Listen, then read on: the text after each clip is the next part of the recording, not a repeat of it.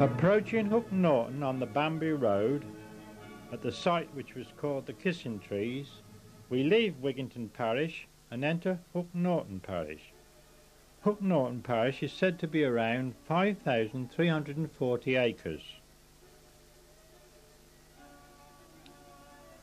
A short distance on, if we look to our right, we see Council Hill.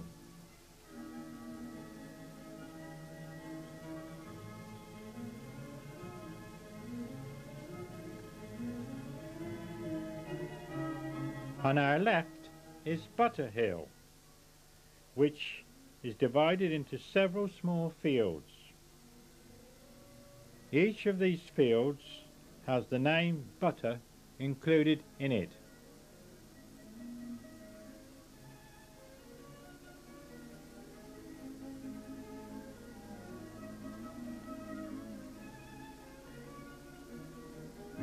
The entrance to the manor or Lampett's farm.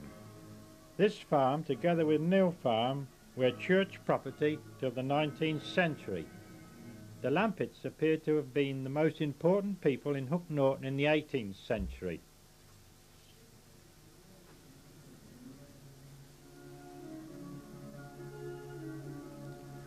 We pass the Brimbow cottages.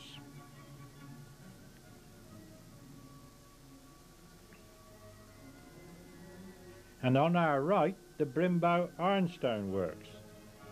Mr. Turnock, Senior, standing in the entrance. All that remains of the steam engine house building. This engine drove a lift which took the filled tubs of ironstone to a gantry at the top of the kilns, where the tubs were then tipped into the kilns.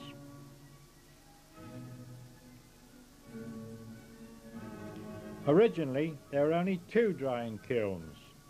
Stone was mostly brought to the kilns from the Brimbow side of the Banbury Road, but it was also brought from the park area, on a line passing the bottom side of Brimbow cottages, through a tunnel under the road and up to the Ironstone Works.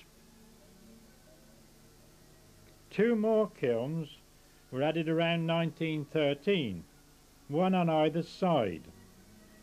They generated their own electricity in those days, and it was a wonderful sight to see it all lit up on a winter's evening.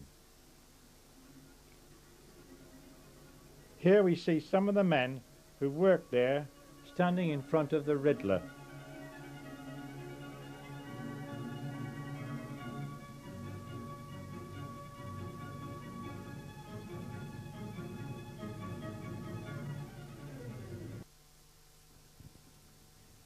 This road was originally known as Moore's Lane. It was said there was a gate across it, just outside the village. It continued on as a track through open fields. 2 centuries ago, the road to Banbury could have been via Sidford Road, turning right at Gate Hangs High.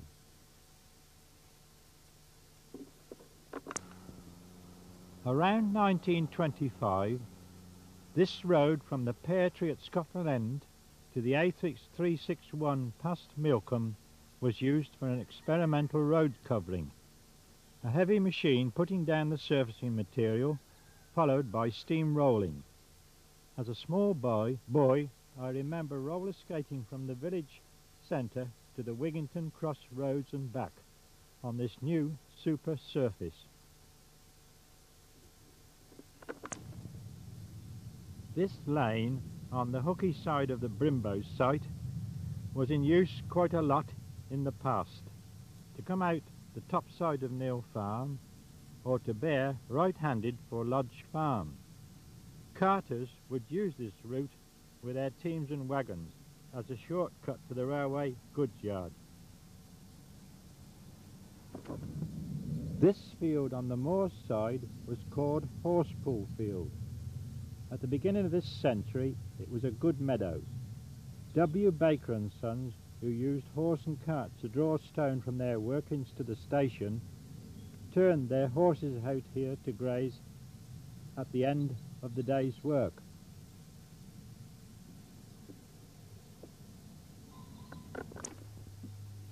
The Railway Hotel.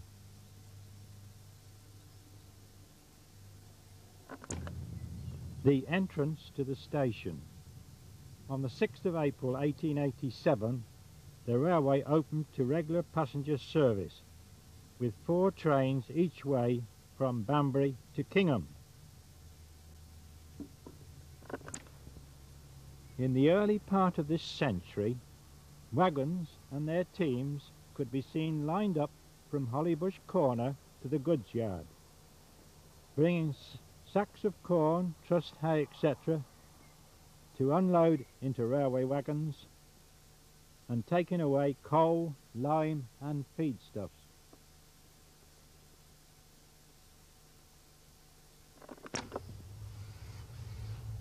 The road bridge by the station, about to be demolished, and Mr. Turnock's taxi, the last motor vehicle under it.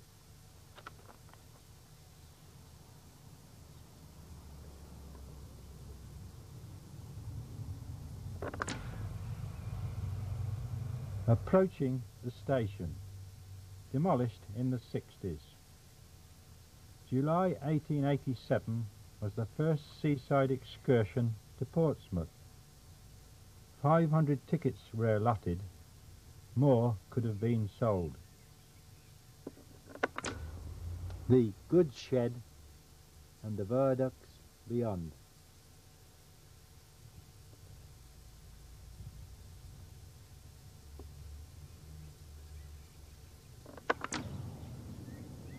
The Cardiff to Newcastle Express passing through the station.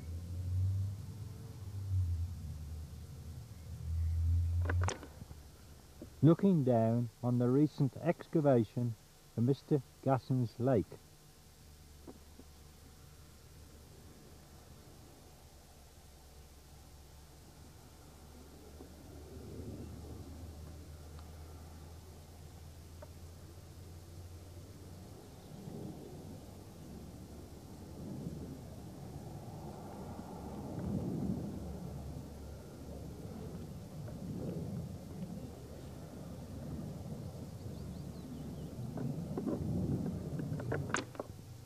Before the Brimbow came into production, round the end of the last century, stone was dug on the other side of the lake and transported to the station.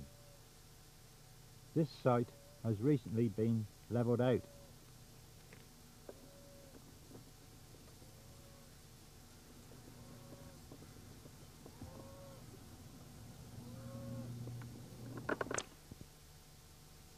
Stone was taken up this track called Engine House Lane by cable and tub.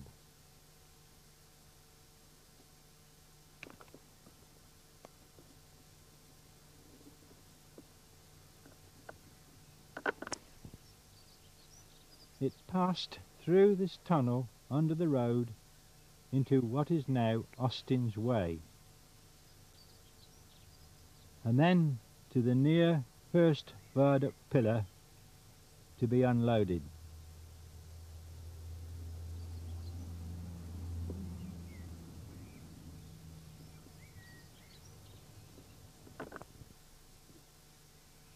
The 3 pillars of the first viaduct.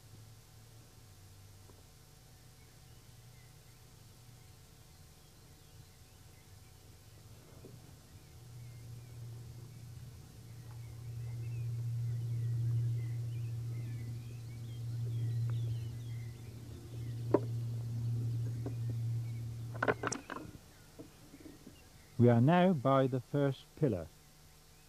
A wall was built up here, and this is where the tubs that came from the other side of the lake were tipped into railway trucks.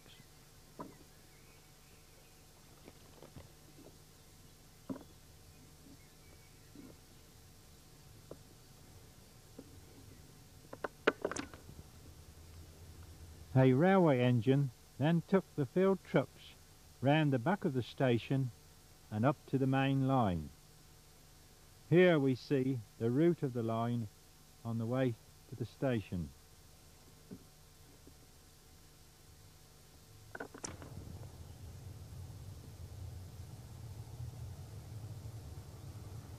and the final incline up to the station.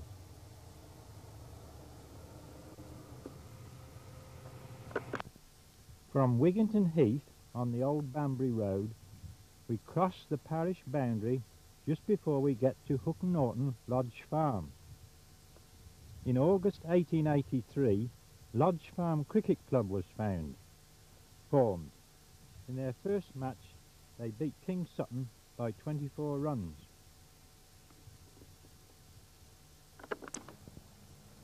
To the side of Lodge Farm, we see the site of the old pub called the Fox and Hounds. A very interesting old building, regrettably finally demolished about 1960.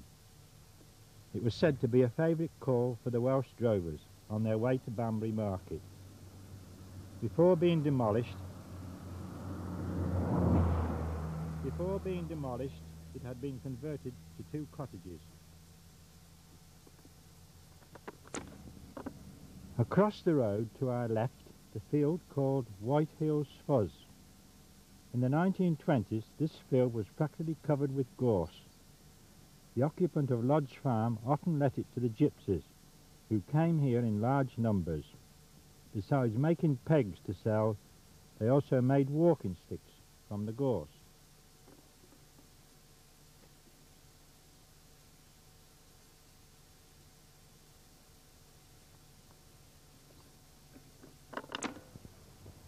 This walking stick came from the gypsies in this field.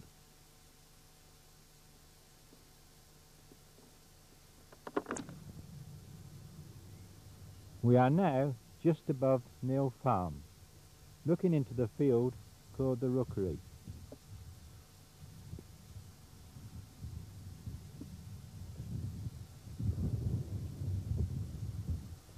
There were a large quantity of elm trees here, hence the Rookery. Rook shooting took place on May the 12th, followed by the rook pies.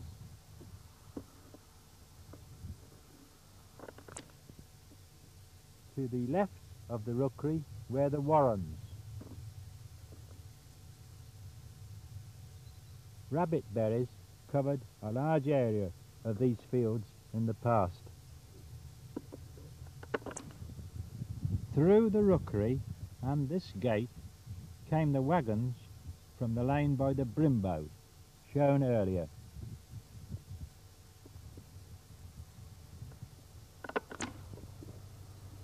They could then cross the Banbury Road and make their way by Bacon Farm and Swaycliffe Common.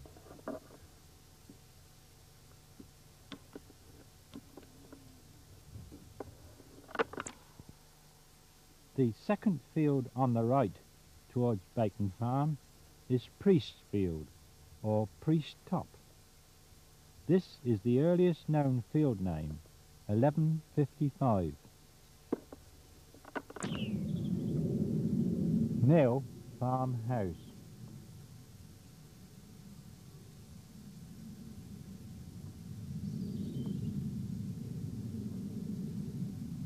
First mentioned in 1706.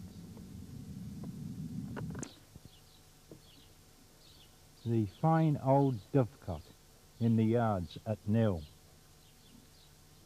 Dovecots were usually a privilege of lords of the manor or religious houses.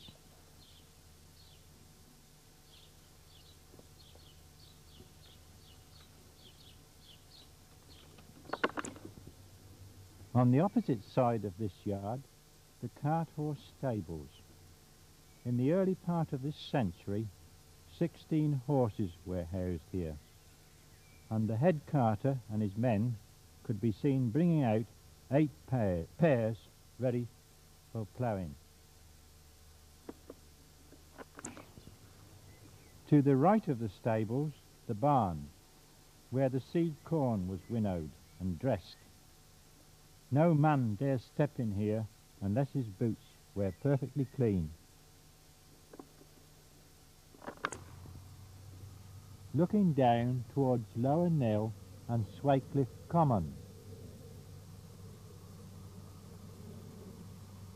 In the 1930s there was a small farmhouse here with buildings, but over the years an additional dwelling has been built with a large complex of farm buildings.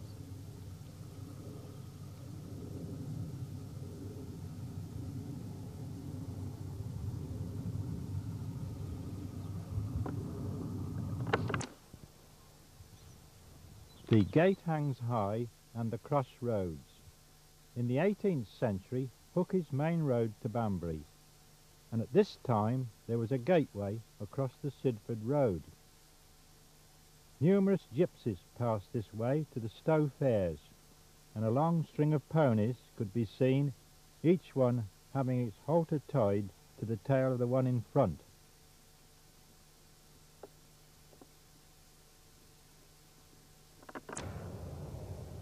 Down the Sidford Ferris Road, and on our right hand side we look along the old road to Lower Nill and Swakecliffe Common.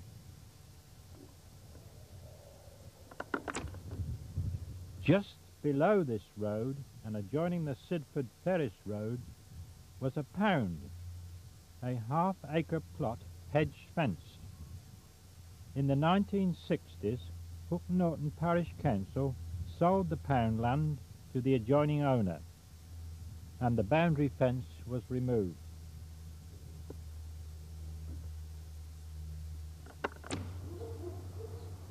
We are now on the other crossroads at Coleman's Elm. This name existed in 1683. The barn a recent house conversion.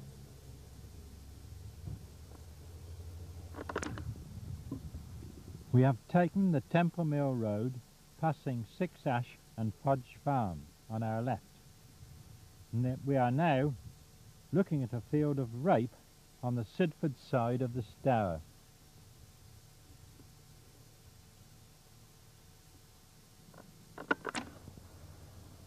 Looking from the south towards Temple Mill, those with corn to grind and sheep for washing would have come here.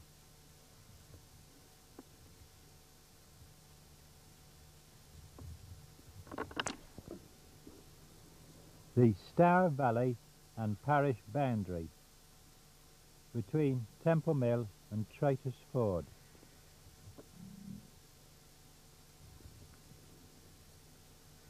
And Hook Norton Lay Farm on the left hand side. Traitors Ford. Hook Norton Parish ends here and takes the route of the old road towards Great Rollright.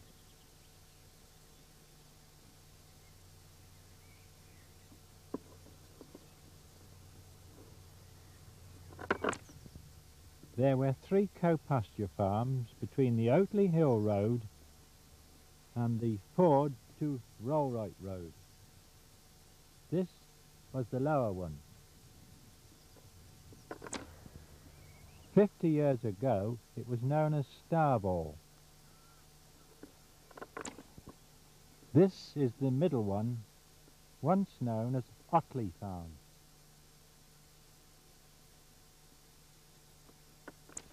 And the upper cow pasture.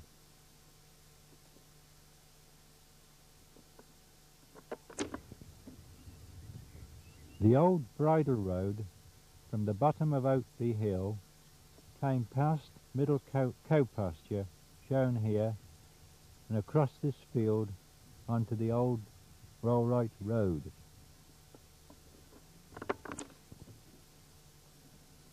Seen here.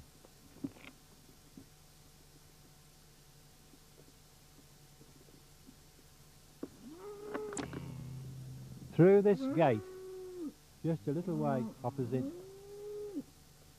and then down to the west side of Ascot Hamlet.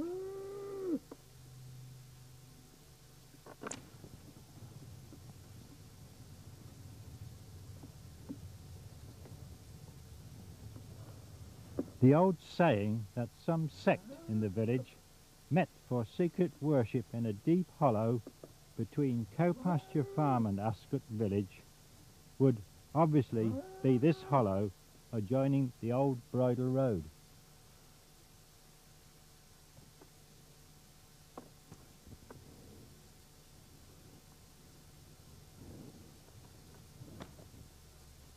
Witchford Hill Crossroads, 785 feet above sea level, and the highest point on the Hook-Norton parish boundary.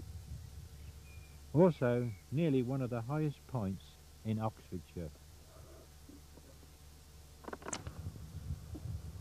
Towards Great Rollright, the parish boundary turns left-handed down this old bridle road.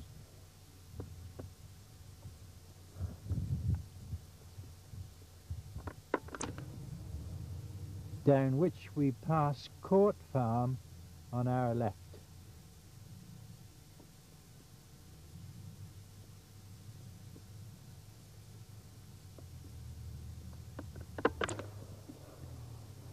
And on our right hand side, this interesting stretch of stone walling, all the stones used being exceptionally thin.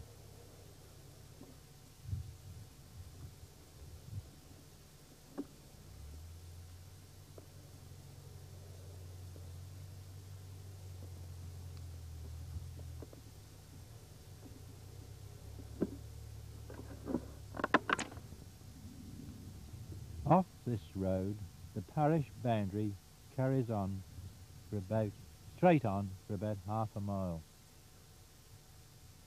and then turns right-handed and in almost a straight line to the River Swere.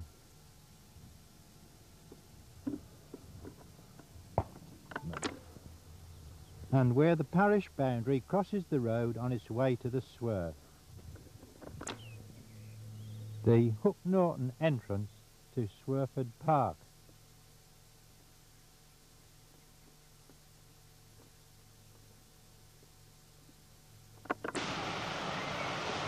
The site of Hook-Norton Mill and the end of the mill race. The mill race stretched back some 2 fields to join the Swere.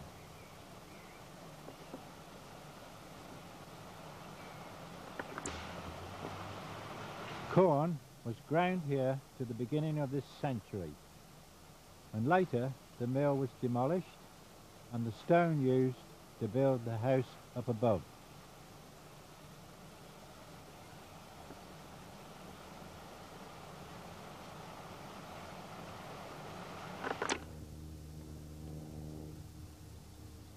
Leaving Swerford on the Wigginton Road, we see the Swere on our right-hand side.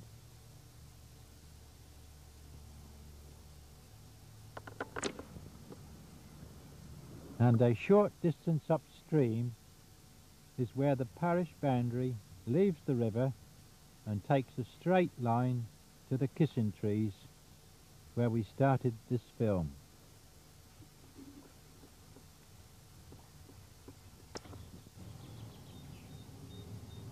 The park, the site for many celebrations in the past.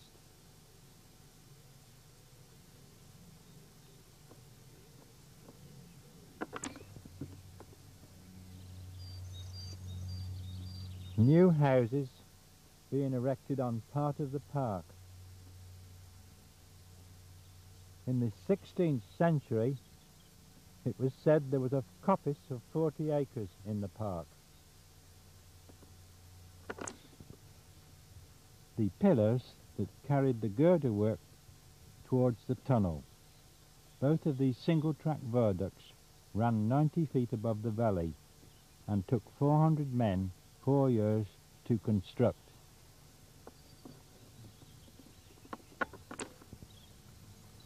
The size of the stone, the jointing and erection must amaze any of us today. Where did this stone come from? Was it from a nearby quarry?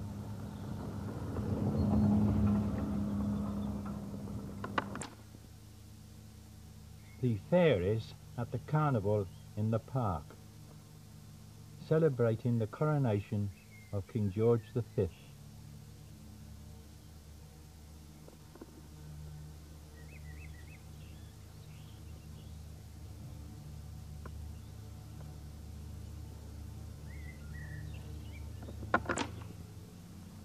The pillar complete. Underneath the girders was a catwalk used by the permanent way ganger to make a daily inspection of the ironwork. A trapdoor to the track either side of the pillar allowed him to complete his journey.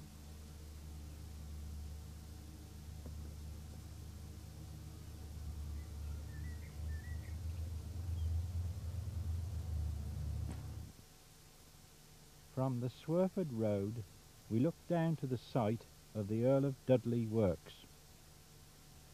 These commenced in 1901 and closed down in 1916, dismantled around 1920.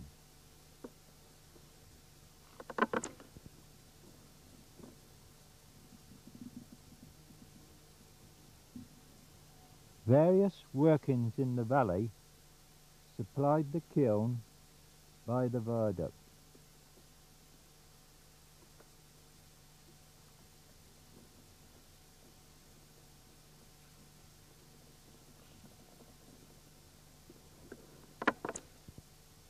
The calcined ore was brought up the valley in tubs by a cable system to a gantry, and the tubs tipped into railway trucks positioned on a branch line.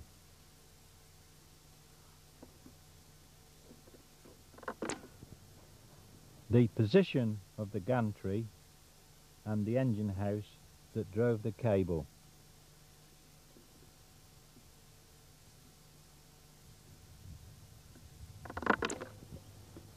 This is the point where the branch line left the main line.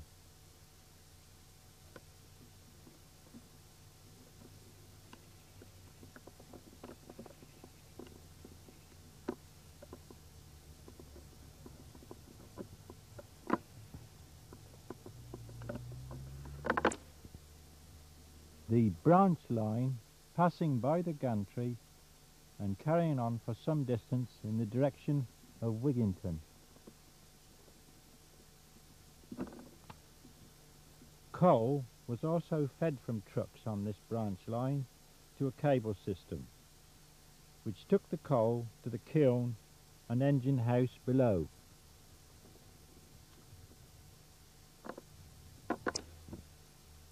The viaduct, the park, and the new development. Looking over the top of the pillars towards the station. In December 1885, the scaffolding round one of the pillars collapsed, killing 2 men.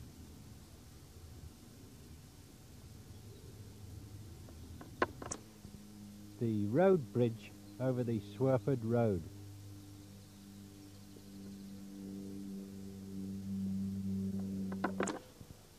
The 76 feet deep South Hill cutting. In the autumn 1876, around 2,000 men, 120 horses and 7 engines were working on this embankment, the tunnel and viaduct.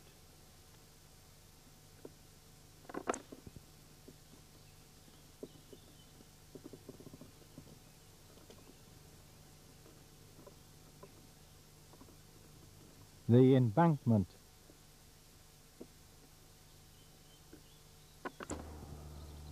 The entrance to the tunnel, approximately half a mile long.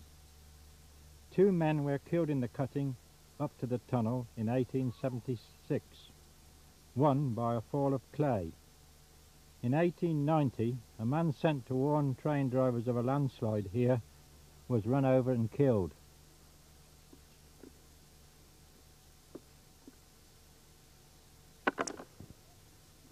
Stephen is standing where the tunnel crosses under the top Swerford Road and the signpost right turn for Southrop. There was a substantial oak rail fence on both sides of the road here, some 20 yards wide. This, no doubt, was to define ownership by the railway.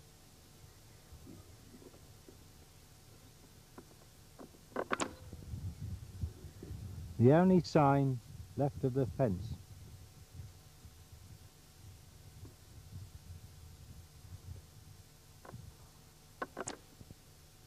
On the Hook Norton side of the Swerford Road, this large mound was the spile lifted out through a shaft from the tunnel.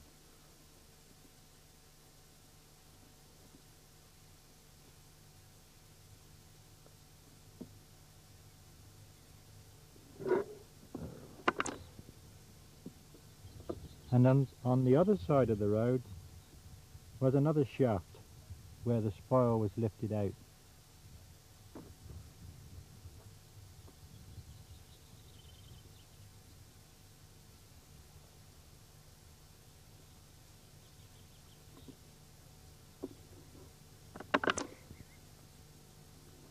The embankment on the right side of the tunnel.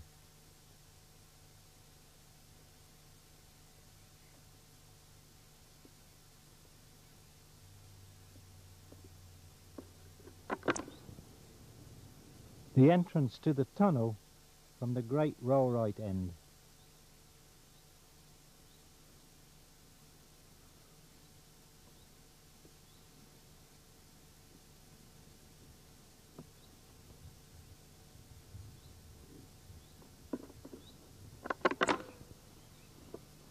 From the tunnel looking down towards Great Rollright.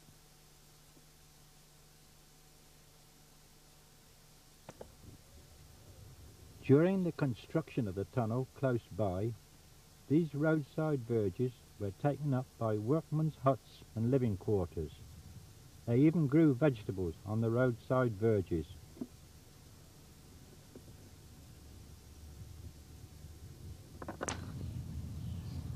With the spile removed, men with pickaxe and shovel filled the trams.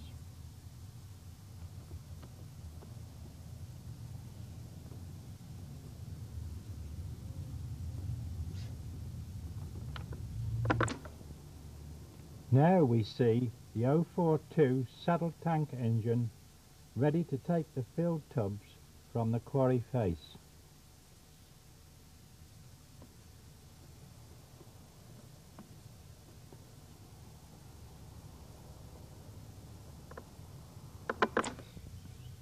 Brought into use around 1914 was the Ruston steam navvy. This large machine excavated the quarry face, stone and overburden together, riddled the latter out and loaded the stone into trams ready to be taken to the kilns.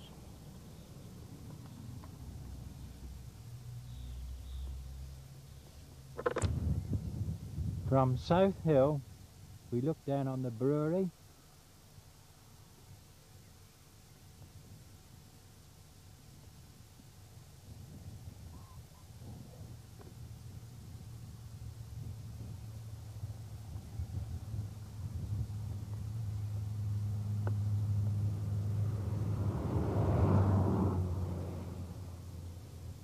the church,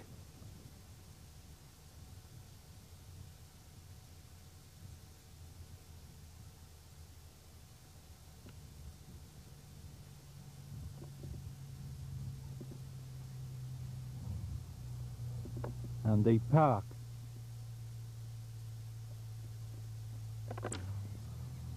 The population in 1200 was 360. In 1833, when the asylum and workhouse were occupied, 1,500.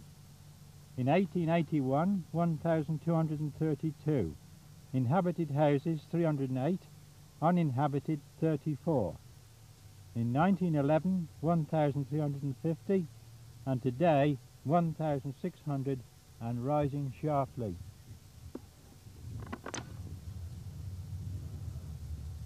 Here we are on top of Oatley Hill, looking down on the brewery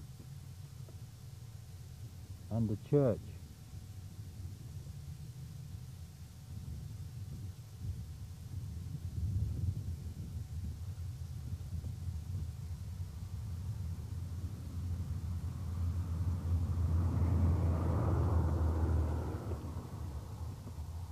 In the foreground is the marshes,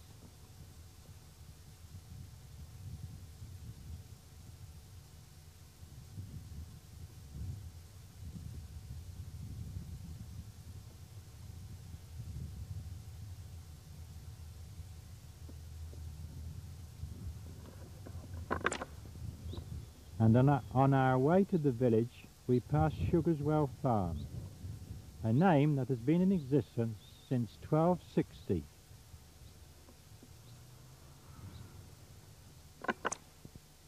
Turning right at Coleman's Elm, we come to the road leading to Scotland End, which in the 18th century was called Mill Way.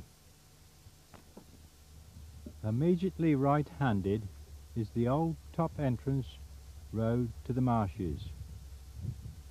Villagers went up this lane to their small holdings and 1-acre plots.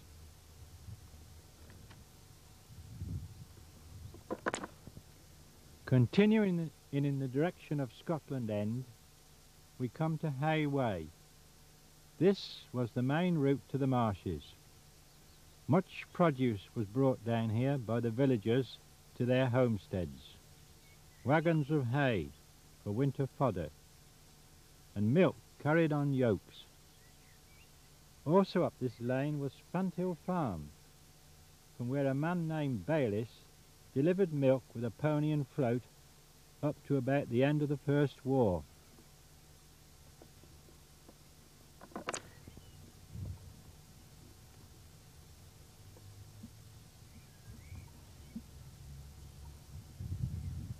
Dwellings on Clay Bank.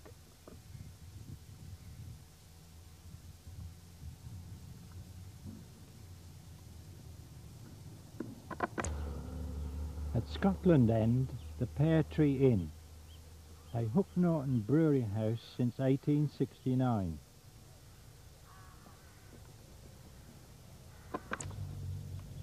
And to our right, Round Close, which at the turn of the century was well stocked with trees.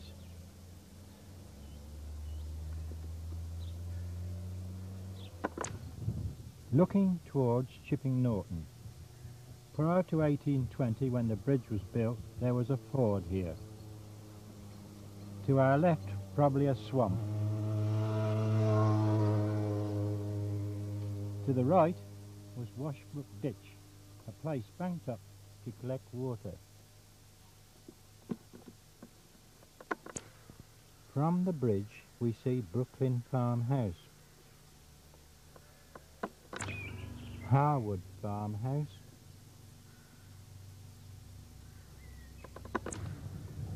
to our left, now modernised and extended, what was Wheelwright's Cottage. Scotland End Bridge prior to the development on the left hand side.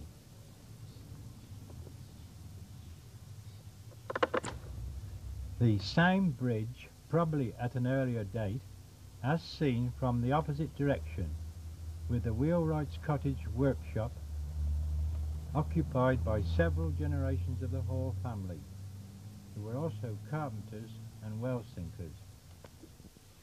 Another view from the bridge, date 1904.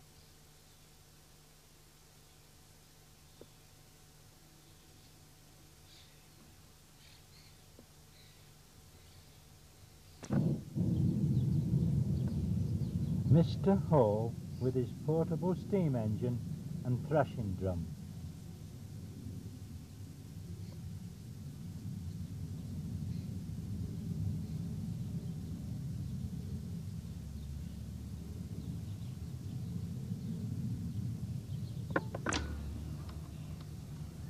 Coming into Bourne Lane from Claybank, Horace Townley with his horse and cart.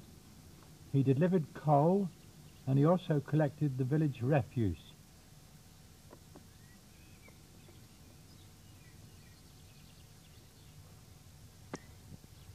Looking up Brewery Lane, had we stood here at the beginning of this century when the brewery was very busy, we may well have seen one of their four-wheel delivery vans appear.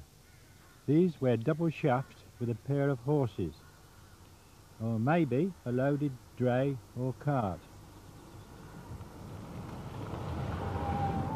A Foden steam wagon was also being used at this time for some of the longer journeys. On the right-hand side of the lane This house was said to be the White Lion pub years ago.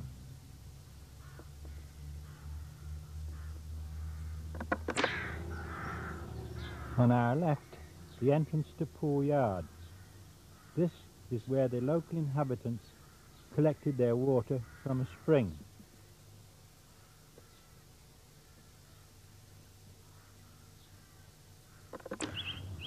Farther up the lane, Juniper Cottage.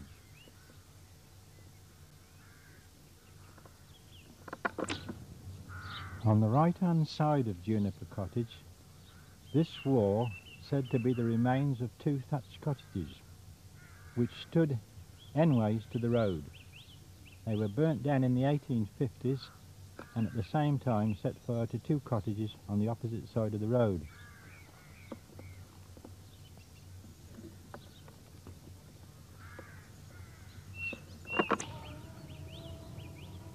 The brewery was started and being built up in the 1850s by the Harris family and was becoming very prosperous by the 1860s. During the 1890s, a new brewery, new stables and new offices were built, but brewery was kept to full production during the new building. At the beginning of this century, 24 men were employed on the production line. This included the malt house, barrel washing and racking. Behind the brewery we see the old stables with loft up above for hay and chaff.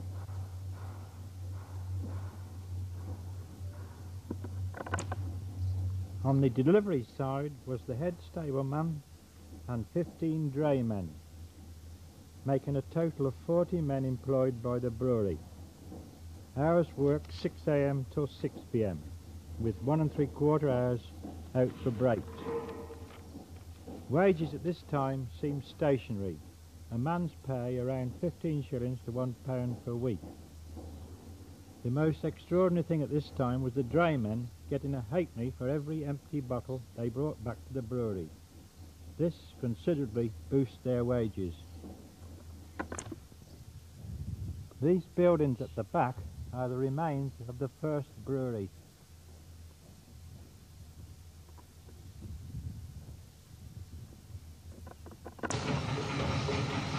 The Thornley steam engine has performed the brewery motive power since 1900. Originally fired by coal, but now oil-fired. Considered by many as the most interesting part of the brewery.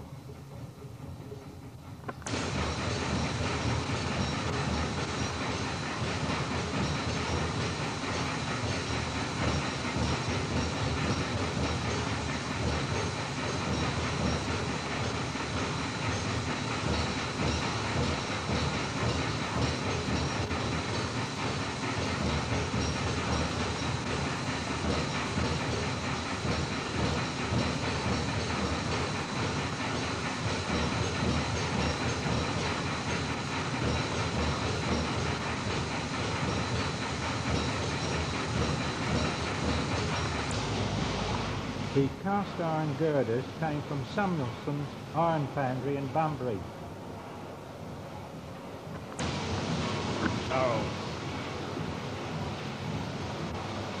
The timber from the village merchant James Harris in Down. The vats and other equipment from Buxton and Crawley, Burton-on-Trent.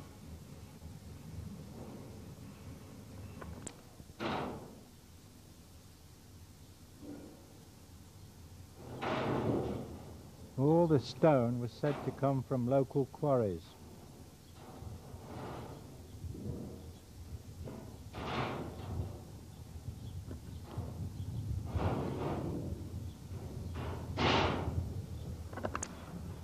This is the first stage of the new brewery. Behind is the old brewery to be demolished to make way for the new tower section. The beginning of the work on the new tower section. Note the number of men. There were some men, wasn't there? Barrels being loaded onto the old steam wagon.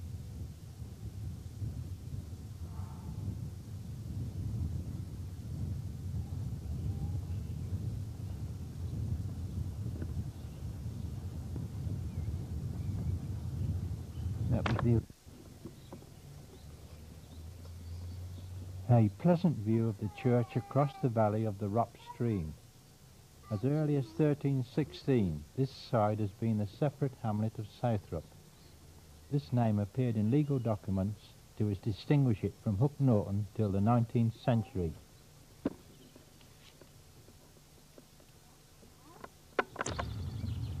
On the edge of Southrop, and from the Swerford Road, we look towards Cross Bank.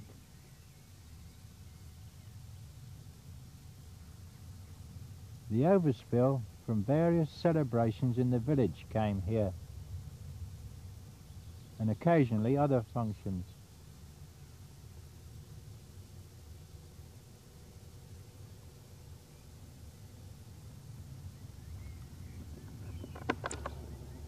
This house was a public house in the past, the Fleur de Lis, till the middle of the last century, when it was changed to the Wheat Sheaf. This closed about 1950. Two other public houses mentioned but long since gone were the Plough and the Crown.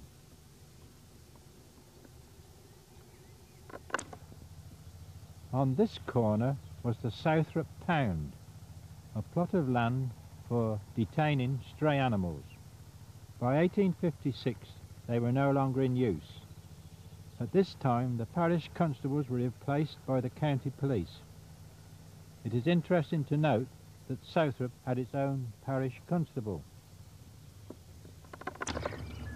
Here we see the Tite on Cross Bank.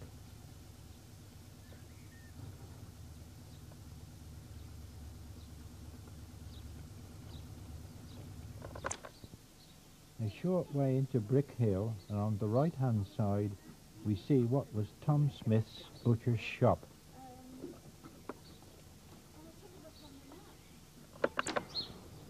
This house in the 1920s went with Fanthill Farm up Hay Way.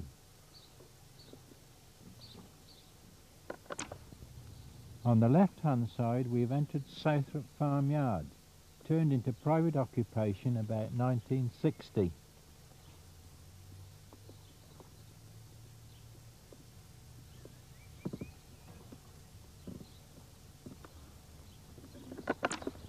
The original farmhouse bearing a date of 1645, now almost unreadable. On the front of the house, the unusual moulded stonework, the centre obviously of a later date. There is a similar one on the end of the house.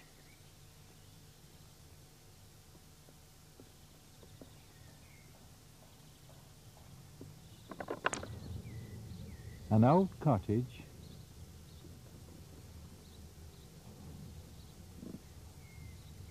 probably the stables, with stone steps to the granary, and the old dairy, converted to one dwelling.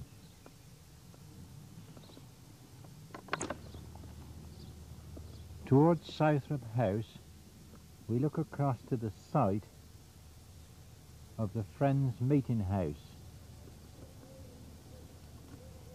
which was first mentioned in deeds dated 1705 and demolished in recent years.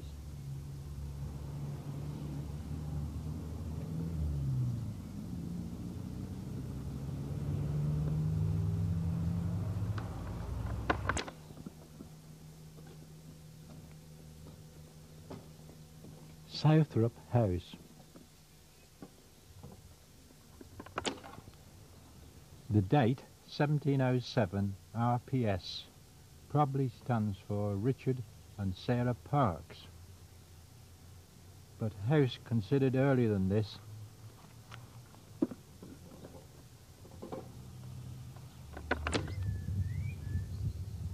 An unusual round window at the top of the staircase to the attics.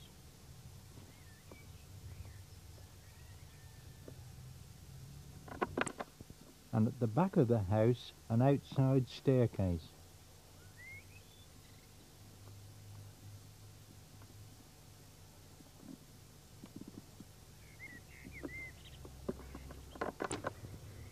Along Berrycroft Road, on the left-hand side, the parish allotments, with one corner still in use.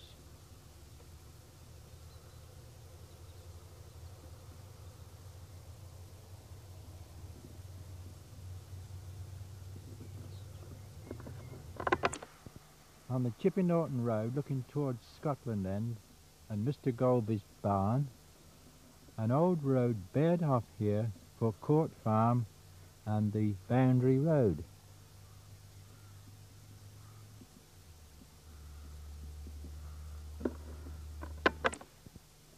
Looking towards the bottom of South Hill, one time a ford. On the right hand side, the footpath to the allotments on the Big Heath, 26 acres. The entrance to Fanville Farm, also an entrance for horse-drawn vehicles to the Big Heath allotments, and an old road to Berryfields Farm. From the top of South Hill, the entrance to the small Heath allotment.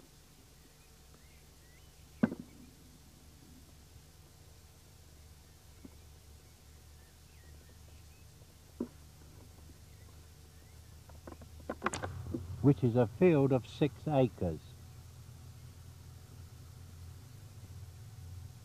The Big Heath allotment is a second field along from here.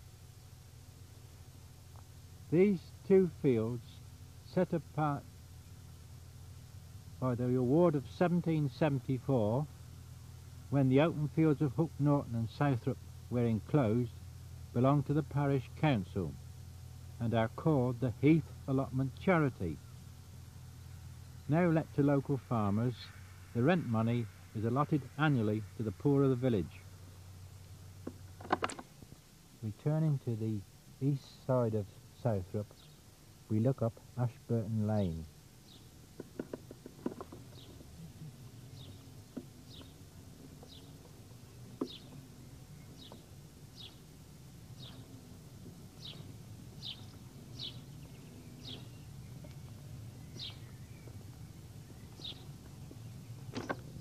On our left, by the entrance to the park, lived George Somerton, carrier in the last century.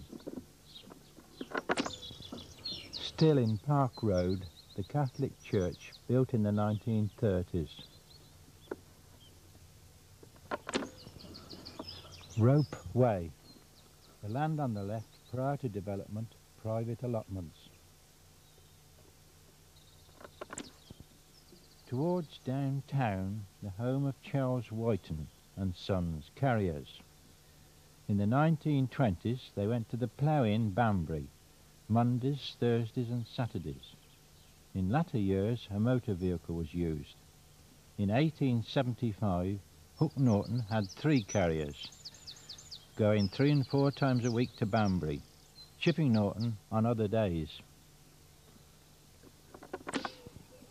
Downtown from the bottom of Park Lane.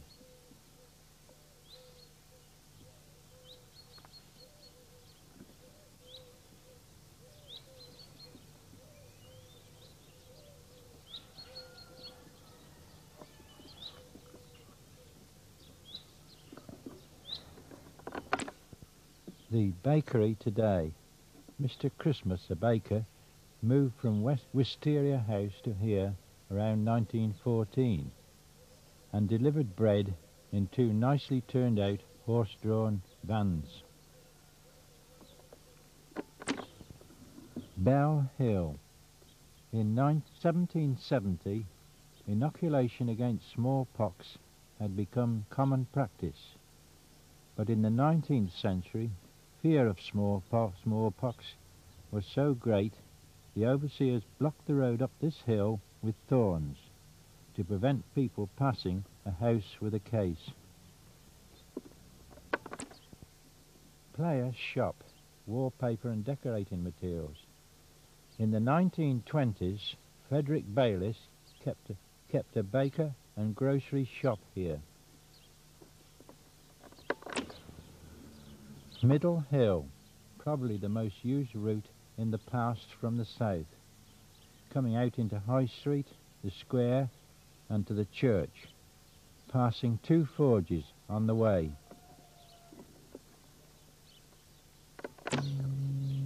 There was a tite here. It had a fence around and steps down to running water, which never failed.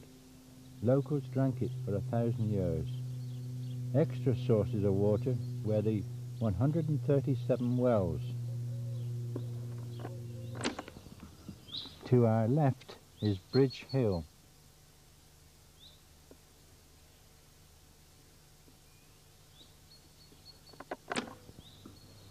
The Rop stream.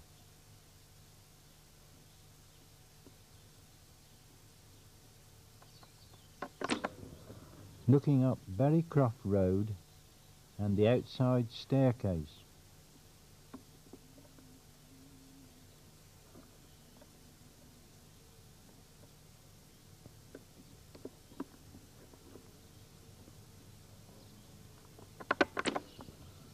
Now, almost full circle, we see Bridge House, the home of the Dickens family.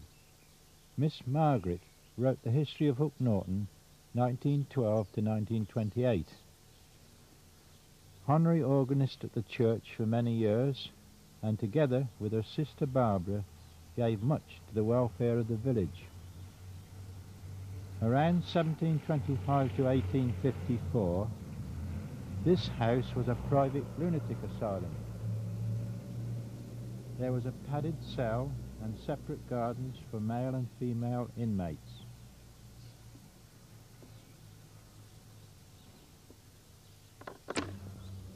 And the stone bridge, the oldest in the village, widened in the 19th century to the left. There were tan pits by the stream here.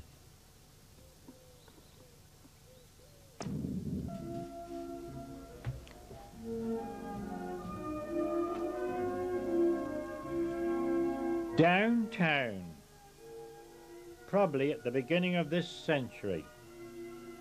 Note the thatched property, the old oil lamp post on the left-hand side, and the fence tight just behind it.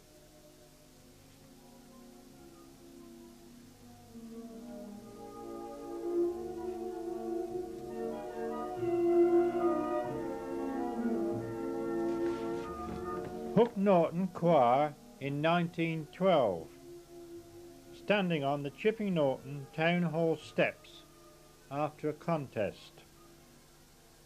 Margaret Dickens is in the centre.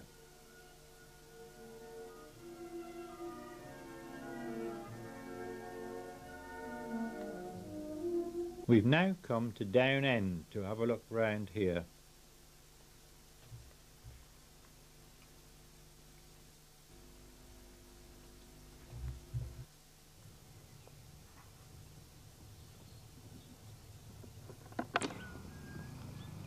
There was another tite behind this council van, a high and low spounted hand pump and trough. A cap on the bottom spout allowed easier filling of the water cart from the top spout. The mains water did not come to Hook Norton till 1955 and the sewerage scheme 1965. Just inside these railings was Well Close. A chapel was built here around 1829 and pulled down in 1875 when the new chapel was built. The cemetery was opened here in 1899 and the churchyard closed. Looking up Down End, we see Stewart House.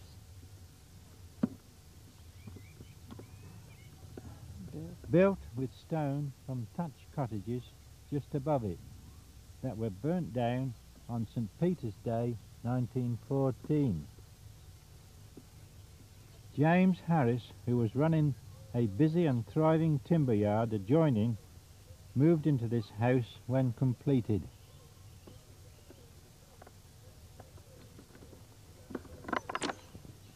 A double-door entrance to the timber yard was here,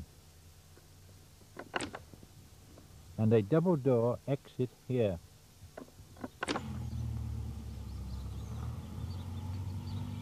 Trees were sawn down in this yard to supply the local wheelwrights.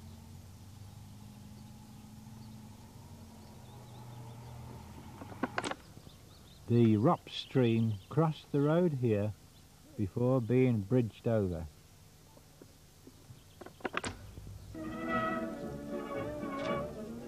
One of the Harris traction engines passing Banbury Cross with 2 loaded timber wagons.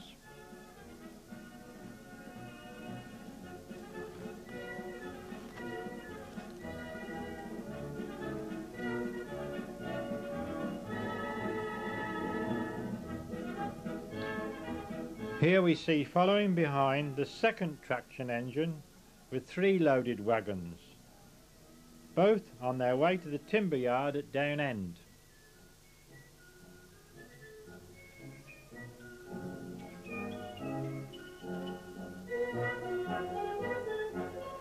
Black prints in the timber yard with Mr. Harris standing in front.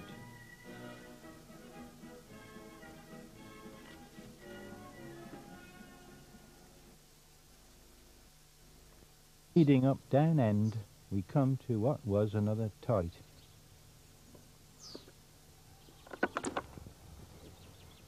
To our left, what was the asylum yard, with large wooden doors to the entrance. A fine old house on the left formed part of the asylum and was used for the staff, the paying patients and kitchen. A long red brick building 3 stories high on the top side housed the poorer patients and those in a dangerous condition. Over 100 patients lived here. These premises were closed in 1854 when the county asylum was built. After closure, the building on the top side was converted into 6 cottages. The whole was demolished around 1960 and a new development took place.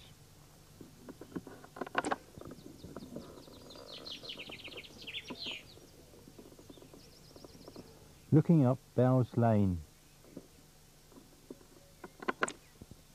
the home of Nelson Chapman, beer retailer. This house at the top of Down End was once a wheelwright shop and then Turnock's bus depot. Around 1930 a trailer pump was kept here for the fire brigade and one of the Turnock buses was used to tow it.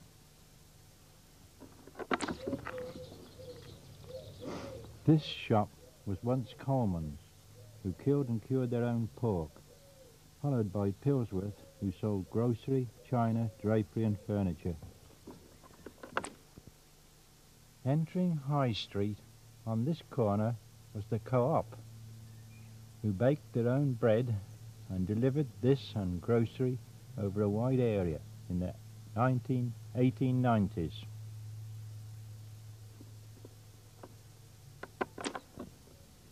The Bell, where many social functions took place.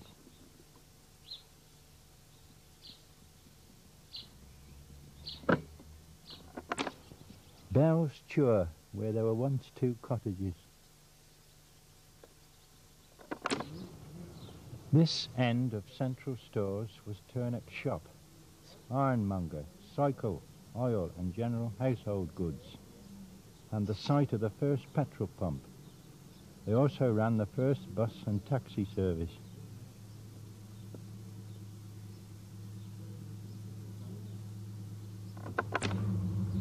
This was once a house between 2 shops, the weaver's window at the top.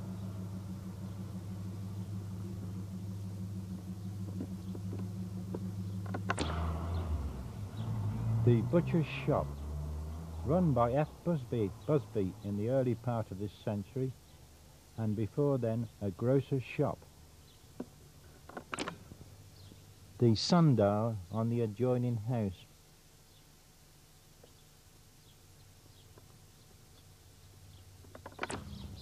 The bank, which was the post office in the 1920s.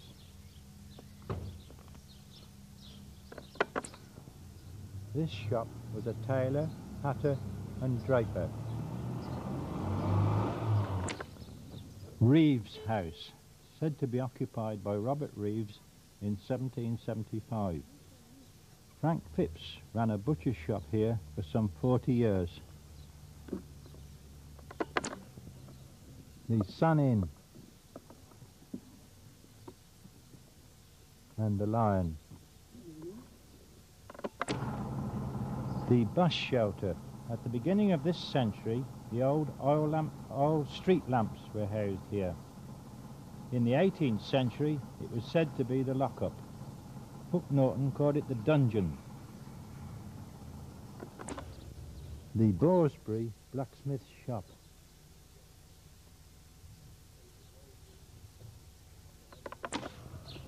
The horse-drawn Merryweather manual fire pump was kept down Bridge Hill in what was called the engine house. The brigade was summoned by the ting tang in the church tower.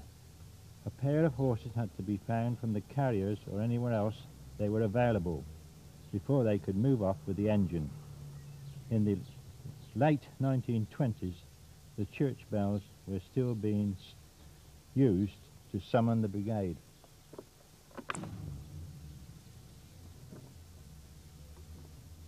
An interesting doorway up Middle Hill.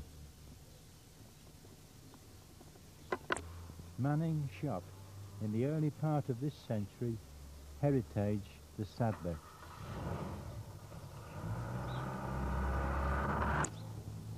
Henry Boresbury, who lived where the Stubbingtons are now, was a shoemaker and carrier.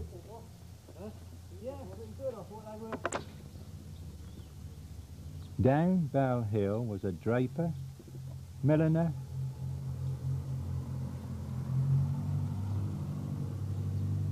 and boot repairer.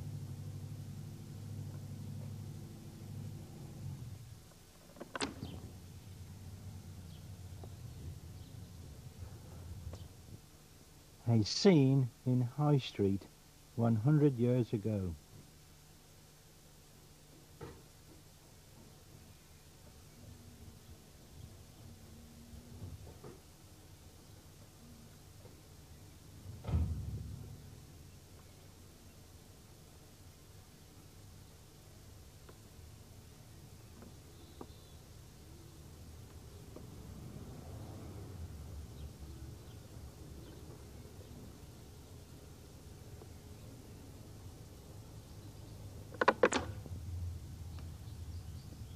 This was the first bus in Hook Norton, a Ford Model T 1921 14-seater.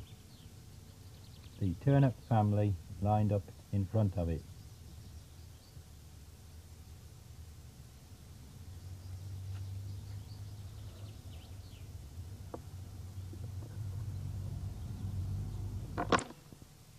Turnip shop, early 1920s.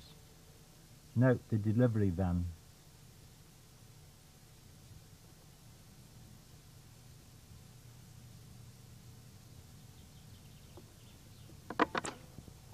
Wisteria House, with Busby above the shop door on the right.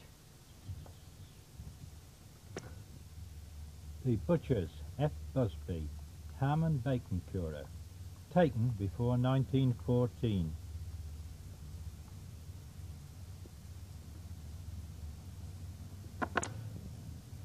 The band parading in High Street for the 1925 flower show.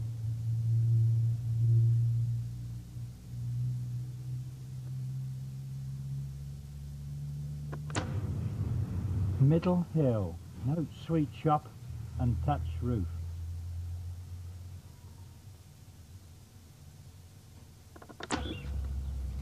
Next to the church was Hyatt the draper.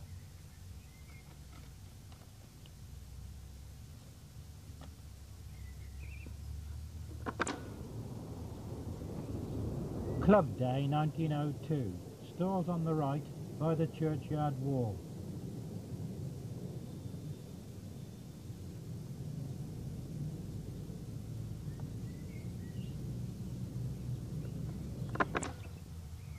And swings in the square by the Sun Inn.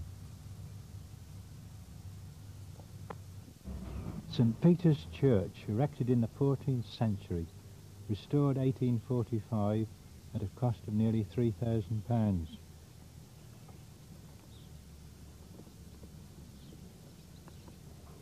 In 1913 a new clock was installed, having 3 doors instead of 1, placed rather higher than the first one.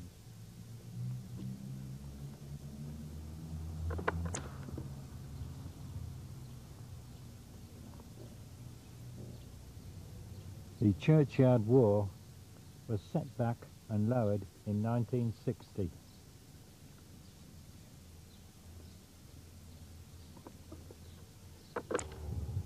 On the headstone of Nathaniel Appletree, 1786, is this verse: "He was, but room won't let me tell you what, name what a friend should be, and he was that." He was in dispute with a bishop in 1773 over tithes. Opposite the churchyard, the first post office in living memory, also a newsagent, was kept by Fanny Harris. In November 1880, a second delivery of mail started after a petition.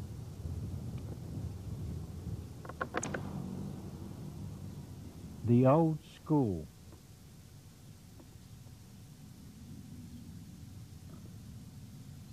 Built in 1885 on the site of 5 cottages, a barn and small buildings.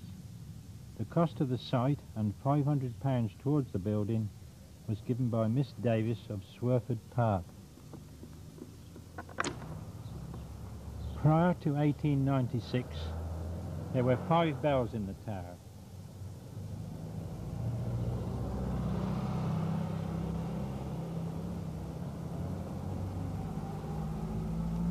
But during the next 4 years, the bells were rehung on a steel frame and 3 more added. The niche over this west window was probably occupied by a statue of St. Peter, but removed by the reformers in the 17th century.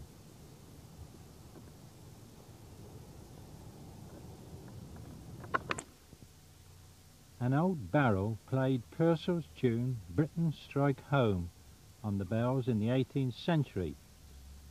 Prior to the Great War, the tenor bell was rung every day at noon, and at 8 p.m. this had probably been the custom for 800 years. The noon bell, probably the pre-Reformation Angelus bell. In 1867, the first heating apparatus was installed, and Dolby Phipps, who was clerk for 54 years, was put in charge. Dolby Phipps, standing in the church porch.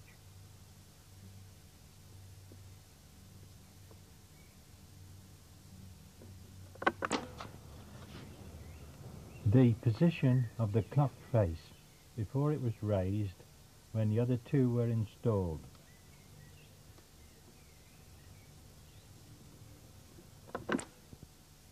The flower show in the shearing close, now children's playing field. Note the hats. At the back of the old school we see the infant school. Built around 1900, this allowed for the education of over 300 children.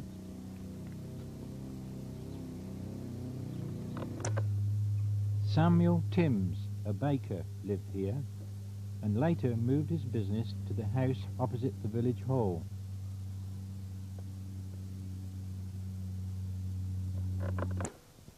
Looking down Nettin Street, from the churchyard to Scotland End, all the north side was small homesteads in the 18th century. This house, opposite the chapel entrance, was until a few years ago a thatched barn, stables and dwelling. George Archer lived here and ran an early taxi service with a Ford Model T. The entrance to the Baptist chapel. Until the last war, there were iron railings on the roadside and gates at the entrance which were kept locked.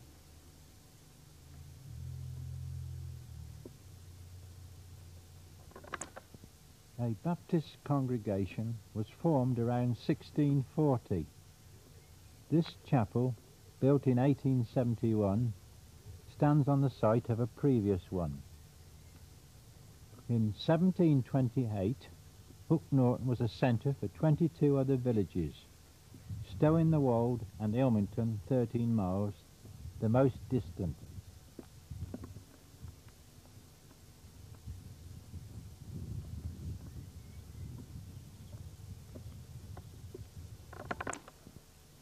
The Baptist Church schoolroom.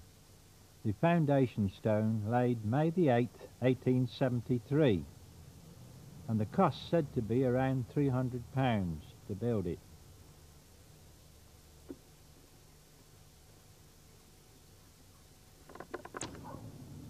The schoolroom stands on the site of 3 cottages.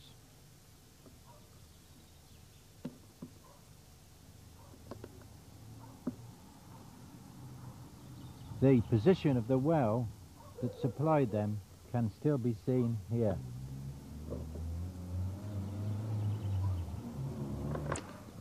And the oak tree planted to commemorate Victoria's Diamond Jubilee, 1897.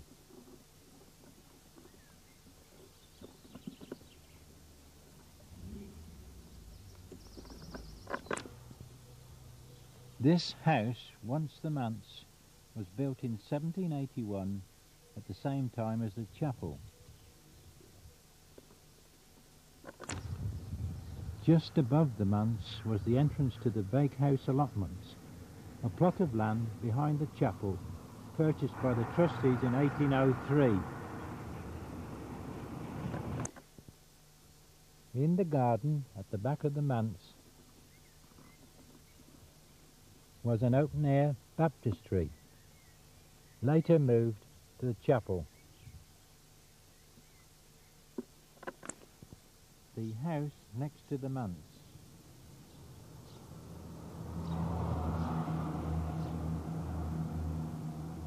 Ted Clifford, the stonemason, lived here in the early part of this century. He also travelled the area with a cider press and pulpit. To the right-hand side was his stables and buildings. Many alterations have taken place here in recent years, including this overhead addition.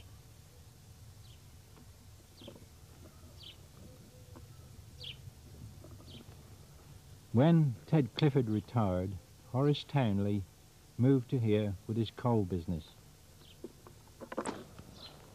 Looking up Watery Lane, this house on the right was occupied by John Thomas Bench, who was a thatcher, and probably his father, John Thomas Bench Senior, who was a carrier in the last century to Banbury and Chipping Norton.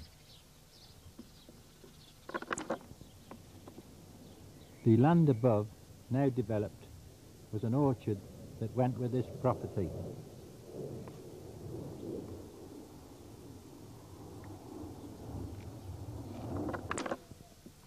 This property on the left side of Watery Lane was where Haynes, the baker, lived till the mid-20s. He also delivered bread in a horse-drawn vehicle.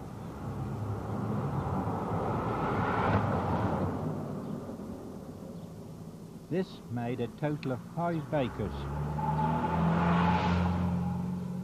making bread, delivering bread at the beginning of this century. This was Francis Beale's sweet shop.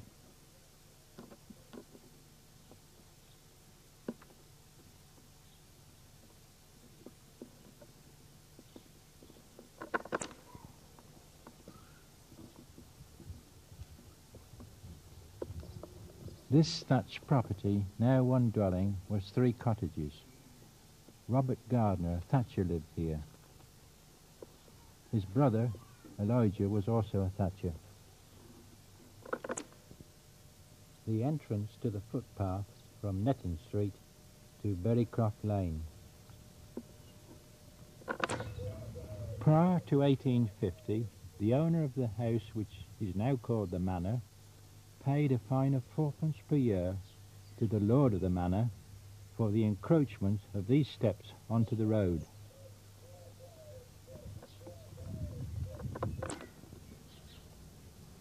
This was the home of George Mobley, carrier in 1928, who went to Banbury Town Hall. He had an unusual converted brake-type motor vehicle. His wife drove, and he usually stood on the back step. Looking towards the church from Netting Street.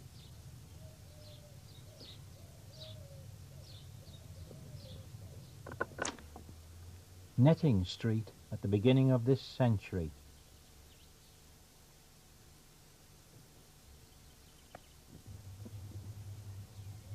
The present school in the Bourne for children up to the age of 11 years.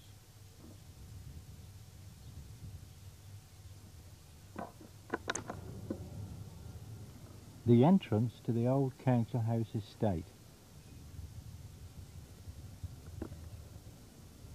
There was a tall Scotch fir tree here at the beginning of this century. It is said that there was a tithe barn here several centuries ago.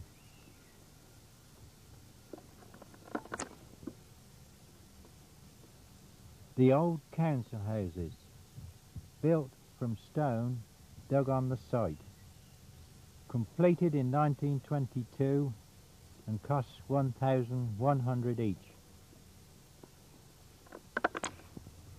The shearing close, now a children's playground.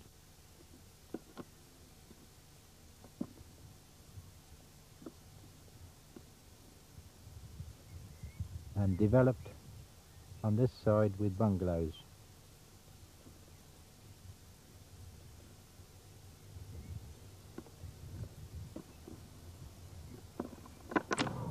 The fire station in Bourne Lane.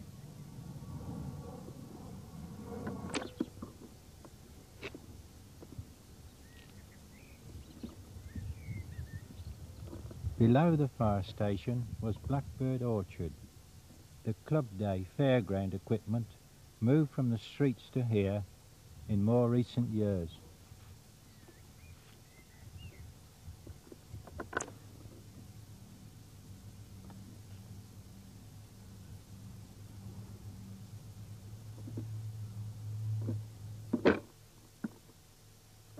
An entrance to Shearing Close was here. This was where villagers in the past made their way to the annual flower show. At the top of Queen Street and on the right hand side was a steel frame building that housed a generator, a private concern set up in the early 1920s, which supplied electricity to about 68 of the larger houses and also some street lights.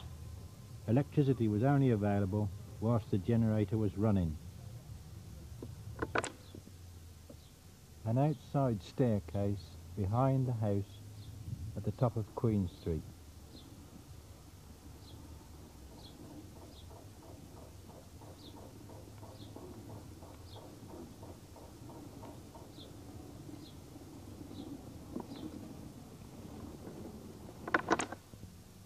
Looking down Queen Street, at one time called Garrett's Lane.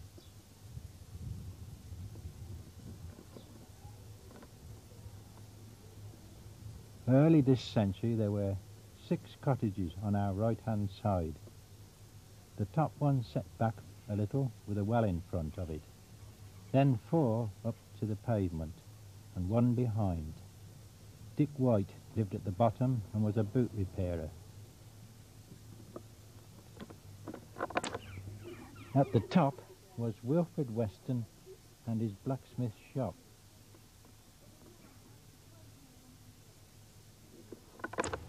The present Baptist manse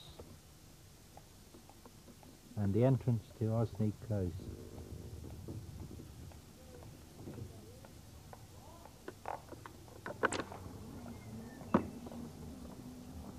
Osney Close was Berry Orchard allotments, and with the manse belonged to the Baptist Chapel.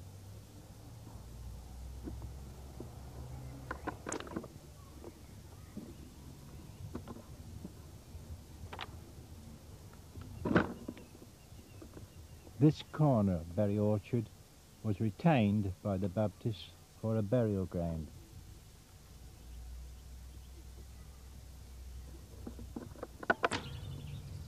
Oxford Down sheep in the shearing close at the beginning of this century. Down Mobbs Lane we passed Dr. Lehman's surgery, recently updated. We then come to the present post office. Owners in previous years have traded in greengrocery, second-hand furniture, and not long ago a chemist.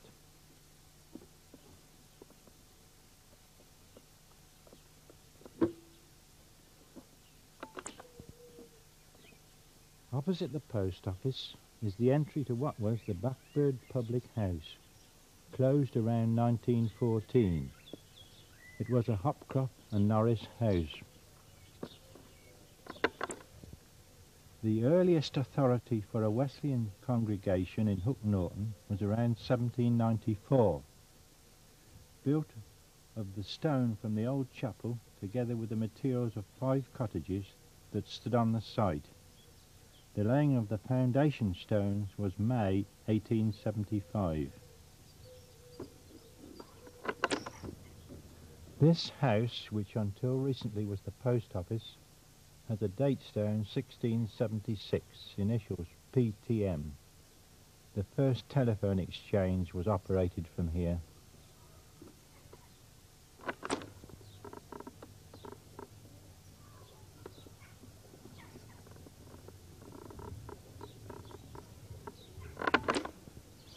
Samuel Timms ran a bakery business here after his move from the dwelling next to the old schoolhouse. The shop window was the one on the right.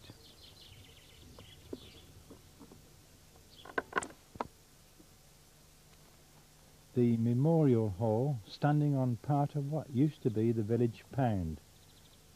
It was opened on the 14th of October 1922, and the cost including the furniture was around £2,500. It was built by Alfred Williams. Sidford Road, previously the horse fair, where in the early 1800s horses and cattle were shown and sold. Before this it was known as Hayden's Lane.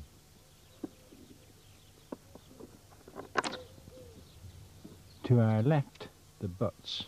There were several cottages up here in the past.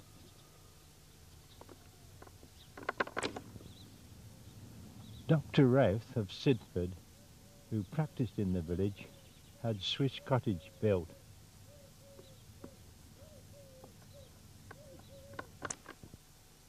The glebe, completed in 1947 on what was church allotments.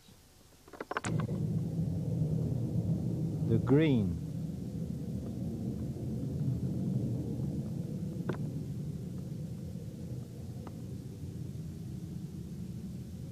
The end of the green was William Cole's bakehouse, which was burnt down in the turn of the century.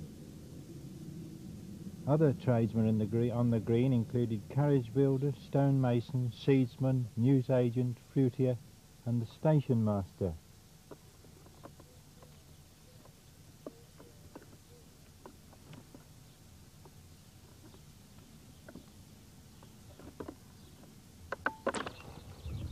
Hook Norton depended mainly on Sidford for its doctors. Dr. Routh and Dr. Mottram held surgery in part of this house. Later, Dr. Taylor and Dr. Agnew used a temporary building on the left-hand side of the Sidford Road. On this corner at the top of Tight Lane, Mr. Lightfoot, an excise officer for the brewery, built a strict Baptist chapel in use for about 30 years, demolished around 1940. Lincoln's Inn and Salford's could have been connected with a manorial holding of the 16th century.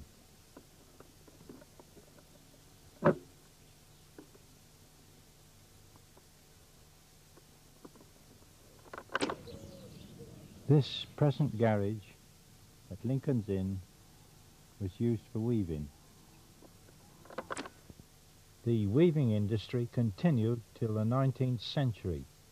Richard Bister, the last in Hook Norton, used this doorway at the garage for collection and delivery of cloth and yarn. James Harris lived here before he moved to Down End. He conducted his timber business at the rear of the house. The horses for the timber carriages were housed in the stables here. His son John lived here after he left. There were two long case clockmakers in Hook Norton.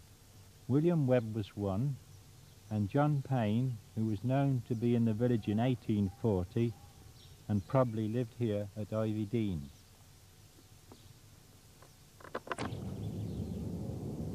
East End Farmhouse.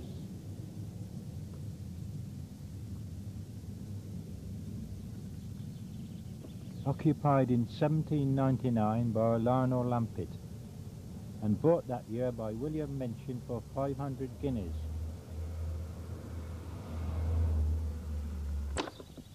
It was he who probably added this castellation.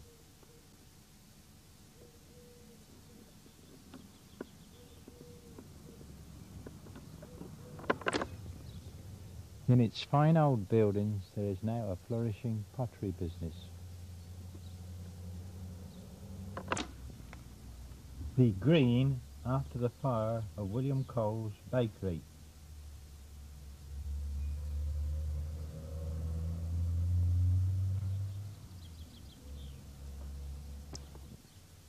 Here we see the home of Alfred Williams, carpenter, coal merchant, builder and undertaker. A large area of land behind the dwelling, now developed, was where, with a stationary engine, he sawed his timber. On display were special type three-wheel poultry houses that he made. He employed about 40 men and boys. Down this lane was the workhouse. In 1774 it was bought by the church wardens and overseers and rethatched. Around 1814 there were 24 inmates. It was sold in 1836 when the Banbury workhouse was opened and converted into 9 cottages. The rents were 40 and 30 shillings a year. An oven house was built for the use of the cottages. Towards Hollybush Corner, this house in the 1930s had the thatch removed, the roof in timber replaced, was retiled, a new chimney, guttering, etc.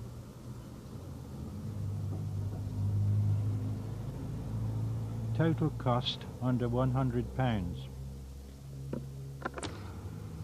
On the opposite side of the road, the cottage and buildings were all thatched. Heritage the saddler moved from High Street and carried on his business in a building here.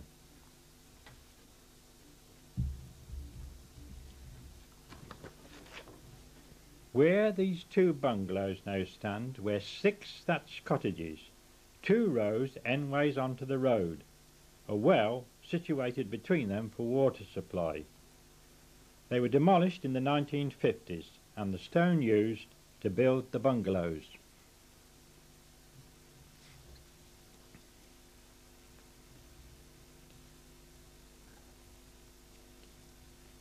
This is Hollybush Corner.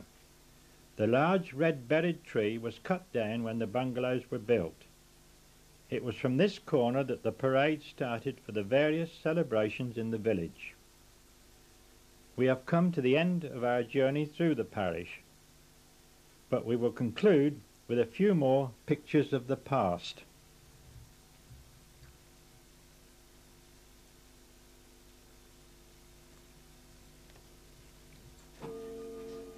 The corner at East End in the 1930s.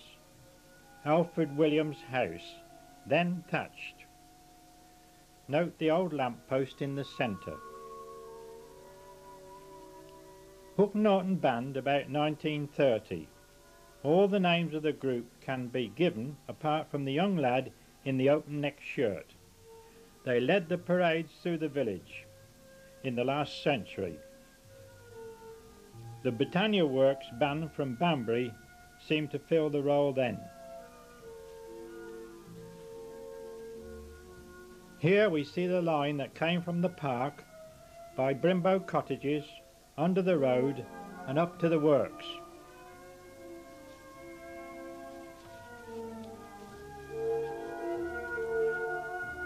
Down End and the Wilderness allotment, now developed with bungalows.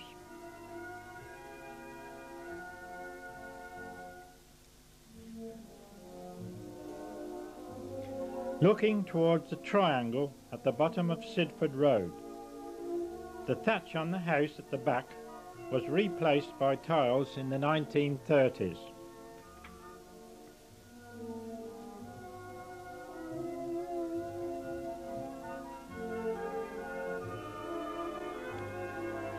The bottom of High Street in the 1940s. Gaddis took over from Turnocks in 1937. The two petrol pumps with the delivery pipes hanging down by the two ladies with the pram. The Gaddis taxi on the right side of the road. We are now looking at what is the present central stores. In the 1960s, the two dwellings on the left-hand side were bought and the whole turned into one dwelling. The one with the bay window had been a grocer's shop.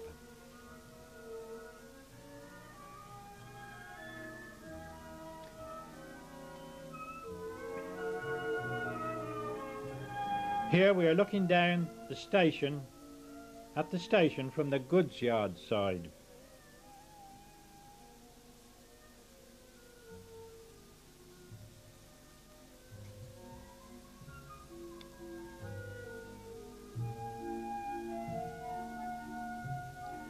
A train from Banbury direction has just pulled into the station.